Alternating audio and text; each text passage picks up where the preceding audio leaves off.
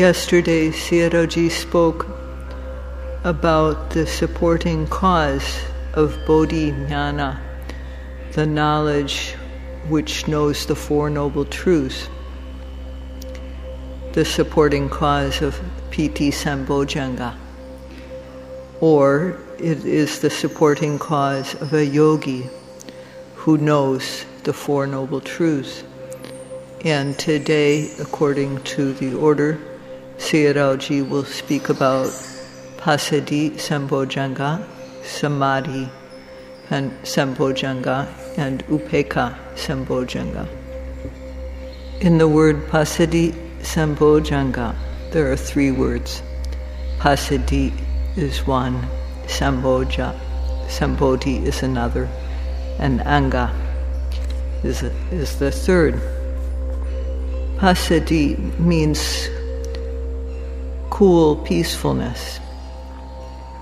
And it's not like coolness of winter or any type of coolness that one would find unpleasant or not wanted. It's a truly necessary type of coolness. When one is free of heat, then coolness arises, it appears. There are many things which cause heat in our body. First of all, raga. So there's attachment to various objects, various lives. This grows gradually and it reaches the point of becoming demanding. It's only satisfied if it gets what it wants. This is the fire of raga, the fire of lust. When one meets up with something that is not to one's liking, there's anger, depression, resentment, bearing grudges, and this is the fire of anger, dosegi. If these happen, one burns. And then there's the fire of not knowing. One doesn't know that these things are suffering. One doesn't know the things which are really there. One doesn't know about that which is to be known, that which is to be dispelled, that which is to be realized, and that which is to be developed, because one hasn't studied. And when one doesn't know what is suffering and what is its cause, then one thinks the opposite. Then one thinks that what is the opposite of true happiness is happiness, and one thinks that true peace is something to be afraid of. They think people who have this misconception think that because this meditation practice is for the end of new lifetimes, they think this brings a big death, and they fear the path of practice because of their attachment to life. Those who are attached to life and think they have a good life, think the things that they enjoy are good, they fear not having any new life. So when one doesn't know the true Dhamma, one goes the wrong way. And this is moha. There's wavering, lack of clarity.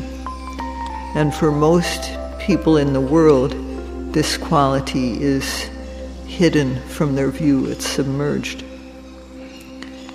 When raga, lust, becomes extreme, one commits mistakes. When one's dosa or anger becomes extreme, one makes mistakes. And because because of going to extremes and then acting on these. There are many problems in the world which are very difficult to untangle. So when one knows, one needs to learn, according to the text, about one needs to know about what is true suffering and the truth. One has to learn about these and discuss if one doesn't understand from the text, and then one then knows, oh, this is what suffering is, and then knowing this, one's attachment to the things that are not true happiness gradually decreases, and as one practices, one gains peace bit by bit. So when one practices sila, the training of morality, the gross type of heat no longer arises, the coarsest level of heat. And with the practice of samadhi, the medium level of heat is suppressed. And with the practice of knowledge, when knowledge arises, then the very seeds of heat are uprooted. They are put out. And when yogis know well, they come to realize this piece of heat dying down bit by bit. So for yogis who are careless, they will not even get a glimpse of peace. Careless yogis just look here and there, talk, and for them, they won't experience anything special.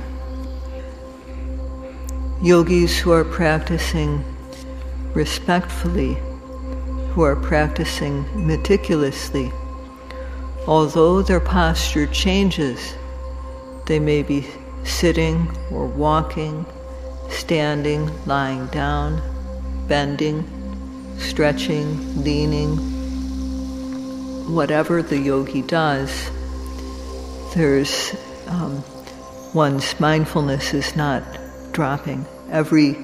One is noting at every single arising and always guarding the mind with vigilant mindfulness.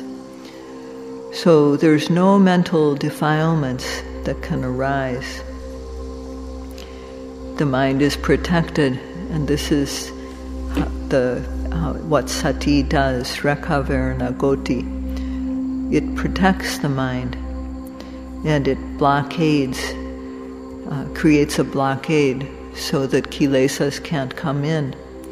And because the mind is protected and defended in this way, it becomes secure, free of the defilements. So when one has 1 minute or 2 minutes, 3 or 4 minutes, where the noting is continuous, the noting is good and continuous, then at that time the mind becomes clear. And the qualities which enter the mind and make it muddy, which stir it up, these are no longer able to enter. So the mind becomes clear bit by bit. And at that time, passaddhi-sambojjhanga, the type of faith, it's called bright faith. It starts to arise. And if one continues to practice from this point, then one discerns mind and matter, or nama and rupa. And then one's faith increases more, although it's still not completely firm. As one continues to practice, one sees how nama and rupa are related as cause and effect, and then one is free of doubts, because one knows that mind and matter do not arise without a cause. They arise due to causes, And thus one eliminates the view of causelessness, ahetuka-deti, the wrong view that things just happen without a cause. And one also sees how things each have their own cause. A relevant cause brings a relevant effect. So this eliminates the view of fictitious cause, that things arise due to causes that have no relationship to the thing that is the result. For example, one in the moment of seeing, one understands that seeing happens because one observes seeing at the time it happens. One understands that because of the eye and the visual object that strikes the eye, these two are causes for seeing to occur. And when the visual object strikes the eye, then there's knowing that arises, there's seeing. So there's the cause is the eye, the physical eye, and the sight, which is seen, and the result is seeing. And with the ear too, there's an ear, and the sound strikes the ear. And when one observes that, one knows, the hearing is happening at the ear. The hearing is happening because of the sound striking the ear. So the ear and the sound are causes, and the hearing that occurs when the sound strikes the ear is the result. So in this way, one sees through experiencing the senses that there's no creator making these things happening. When we don't know what the true cause is, sometimes we insert a fictitious cause, and so not knowing how hearing happens, seeing happens, and so on, one thinks that a creator causes it. But with practice, one sees how each thing has its own cause. So one understands, first of all, that there's these seeing, hearing, and so on. What we experience does not happen without a cause. They have a cause. So this eliminates ahetuka-deti. And then one understands too that it's not made by a creator. So when one understands like this, one's faith becomes, one trusts, one's trust builds. So this could be called trusting faith. So when knowledge arises, then one's trusting faith increases more. And when one continues to practice, becoming free of uncomfortable feelings, then even more so one feels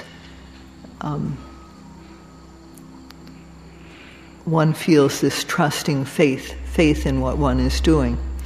And especially when one sees the fleeting arising and passing away of phenomena, how the old is continually being replaced by the new, one after another, the mind becomes very, very clear.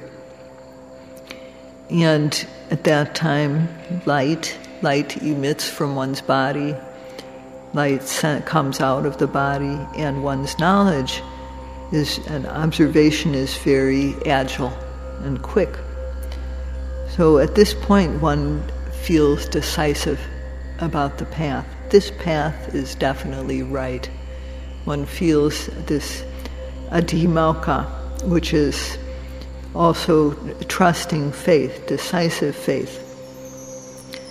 So initially, yogis may have had other beliefs, but when one understands how things truly happen, then the wrong ideas about things, how things happen, disappear. One no longer believes them. And similar to when light arises, darkness is dispelled. So knowing the correct way that things happen, one no longer believes in the wrong way. So clear faith arises when the mind is free of nivaranas, the obstacles to concentration. And this trusting faith arises because of what we come to know in the practice. In the stream of one's life, that is the stream of kaya, vedana, chitta, and dhamma, matter, feeling, consciousness, and general things. If one observes every object that arises, then the mind becomes clear. So one has heard about this quite fully. And when one practices, one can compare. Actually, one doesn't need to deliberately compare.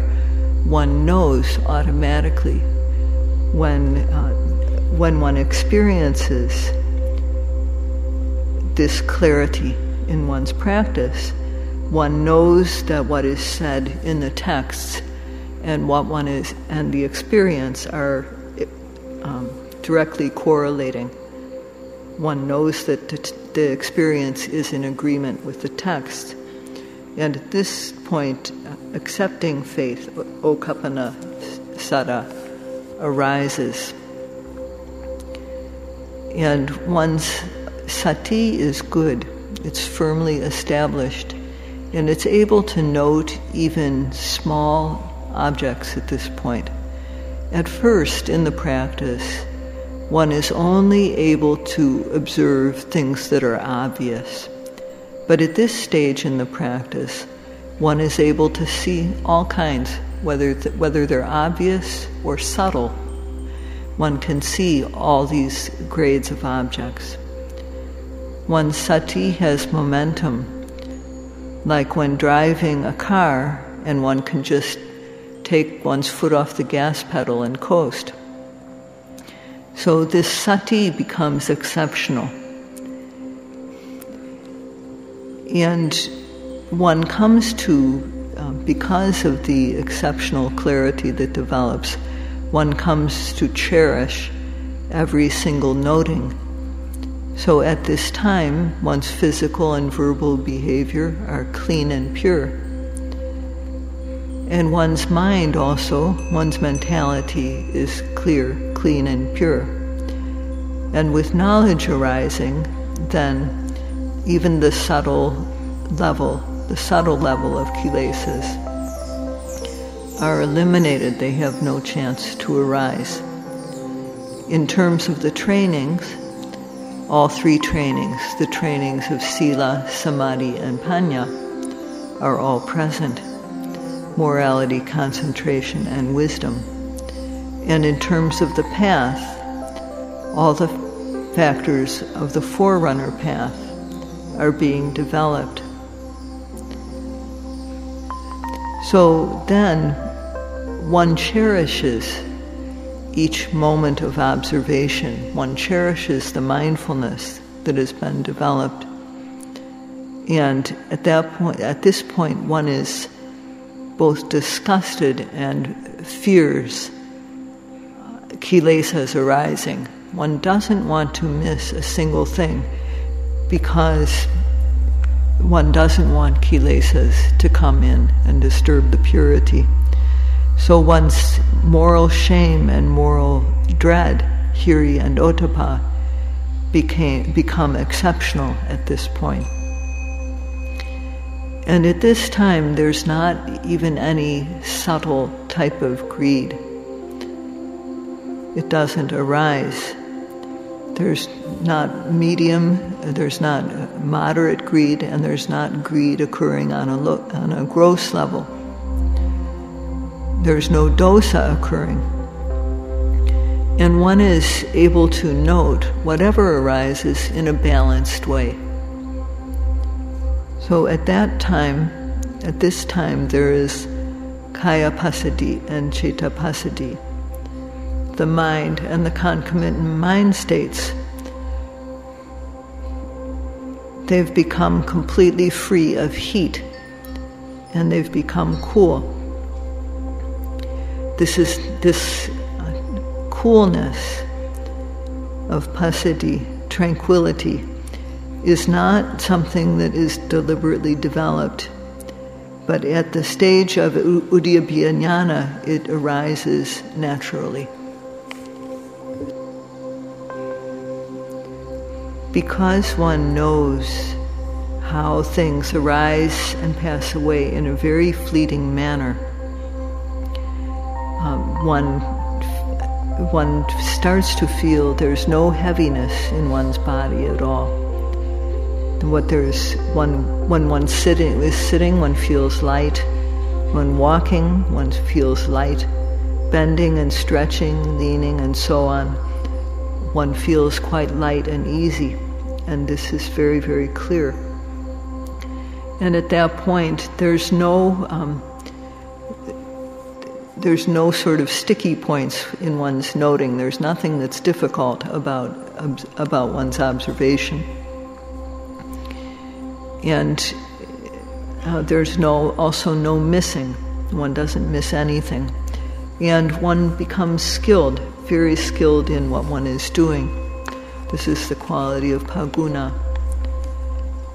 So when one encounters these special dhammas, the quality of uprightness, usuka, arises, and one's mind becomes very straightforward and honest.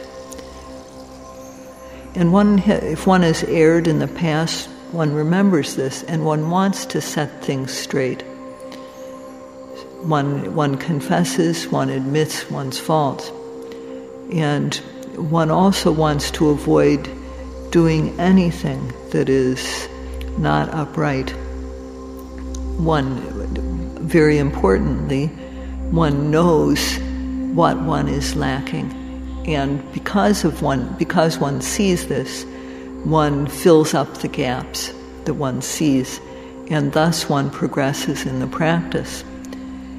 And in particular, one remembers the past things that one has done wrong, and one wants to set one's life straight. So one does this, no matter how great the wrong was. One, first of all, is open with oneself about the wrong, and then to one's teachers. So this honesty, uprightness, is the quality of a true human being. And it is not easy to develop such uprightness without practice, but we get this through the practice. Those who have reached this stage, this type of situation, have an upright mind. So there's no way that there's going to be any crookedness of mind arising. It's said that those who are upright always have plenty to eat, because when one is upright and honest, others recognize that, and trusting you, they will want to be friends, they will want to associate with you. If one is crooked, then other people won't trust that person, won't want to hire them, won't want to be friends. In society, this quality of being upright is very important for a society to work. So at this time, the 5 factors of a person who can realize special Dhamma, the 5 passaddhi-sambojjhanga, are fulfilled.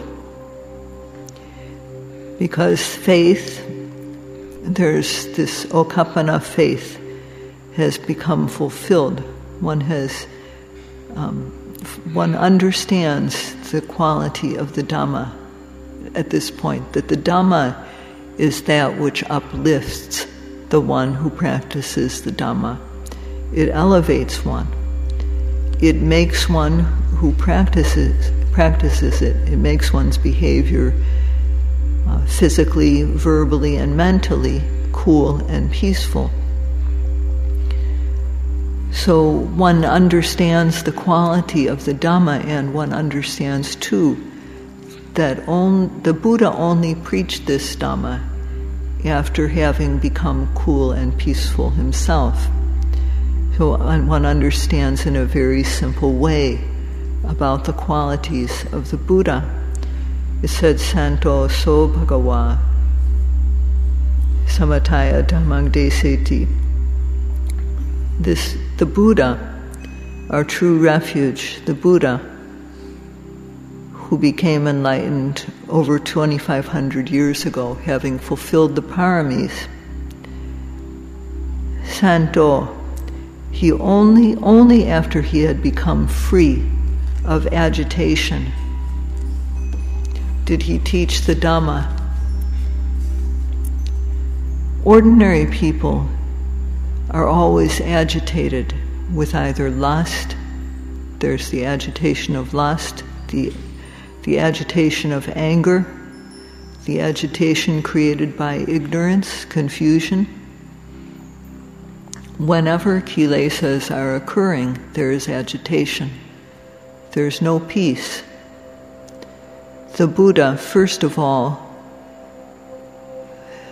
quieted down and put out all the agitation of the kilesas, and only then did he teach the Dhamma, which is the way to create this still, cool, peaceful state.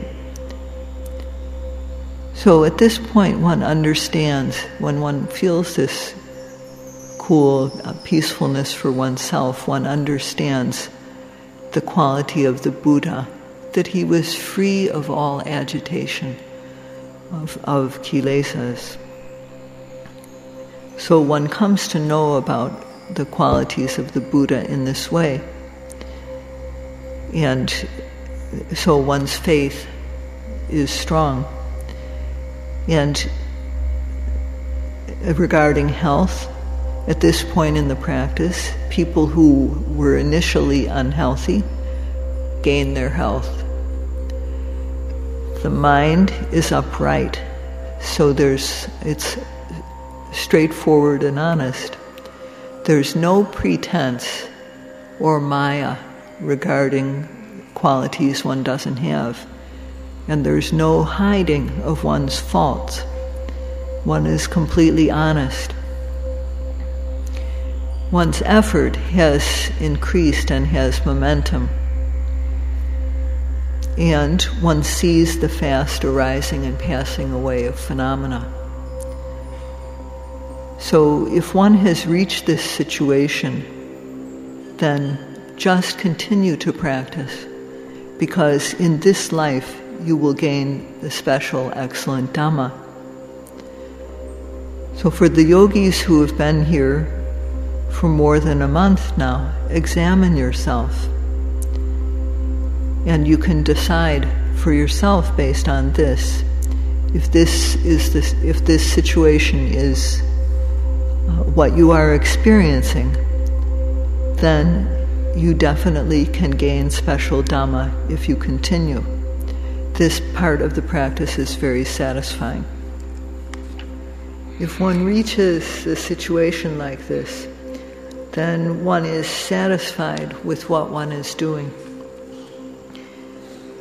One knows the benefits which have arisen, and knowing this, one feels joyous and happy and peaceful.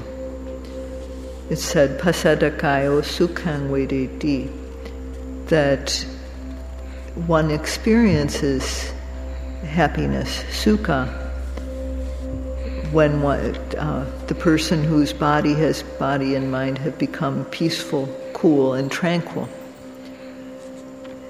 This passaddhi feels cool and peaceful, and sukha is when one feels good. So where this comes from is from piti, the joyous interest. And whatever one is doing, one feels, whether one is sitting, walking, standing, lying down, one feels good doing it, and one feels happy in the Dhamma. So before this stage, one sometimes felt, because there were ups and downs, one didn't experience this type of happiness. But at this stage, one feels happy with whatever one is doing. One feels happy in the Dhamma. And so at this stage it feels very good. At this time it is said, Sukhino cetang samadhiyati. The one who is happy, one who is experiencing sukha, for that person the mind becomes collected. So at this point the mind is collected, there's no scattering, no wandering. The mind falls collectedly on the object. Whatever object one observes, there is steadfast observation, and therefore the mind falls collectedly on that. So this not dispersing is the natural characteristic of samadhi. And samadhi functions to collect the mind on a single object. This is called sampedana rasa. When the mind is collected on that object where we put it, there's no agitation. So the manifestation of samadhi is calmness. Yogis experience this. And when they experience this, samadhi-sambojjhanga is occurring. This quality of samadhi-sambojjhanga, also like the previous piti passaddhi, it occurs if the previous ones have occurred. So it comes about naturally. Tomorrow Sayadaw will explain about the remaining factors of the remaining sambojjhangas from a point of theory and practice.